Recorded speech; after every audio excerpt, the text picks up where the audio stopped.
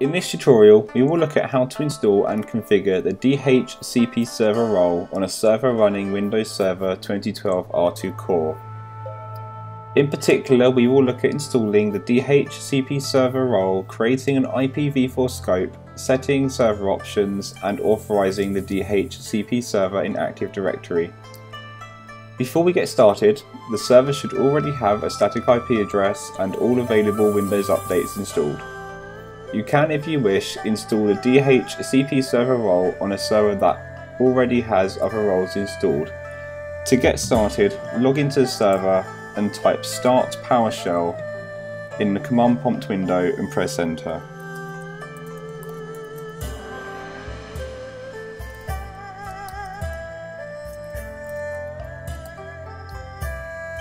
If you think that you know the name of the role you want to install, you can type Get-WindowsFeature Name and then part of the role name and then asterisk.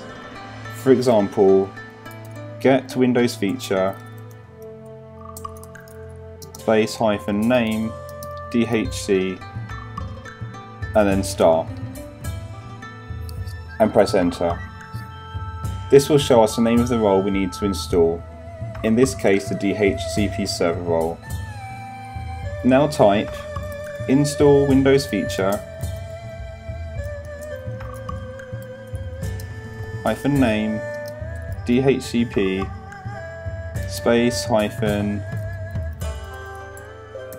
-IncludeManagementTools and then press Enter.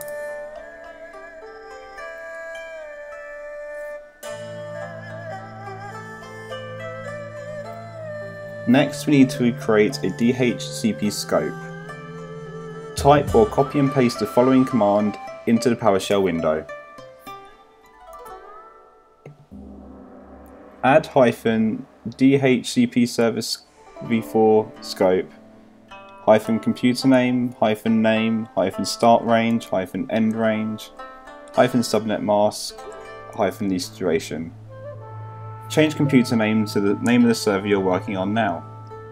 Change name to a name that describes the DHCP scope. Modify the start and end ranges to be appropriate for your network. The lease duration is 8 days by default, change it if required. Press Enter when you're happy with your changes. Now let's add the DHCP server options such as DNS servers, default gateway and domain name. Modify computer name to the name of the server you're working on now. Change router, DNS server and domain entries to be appropriate for your network and then press Enter. Lastly, we need to authorize the DHCP server in Active Directory to give out IP addresses. Please don't do this on a production network where a properly configured DHCP server is already running. Bad things will happen and you won't be very popular. To authorize the DHCP server in Active Directory, type or copy and paste the following. Add-DhcpServerInDC the name of the server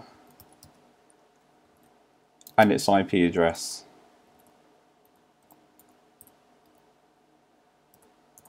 And then press Enter. Okay, so that's it. We've installed DHCP with the management tools, we've created an IPv4 scope, we've added the server options, and we've also authorized the DHCP server in Active Directory. Thanks for watching and look out for more coming soon.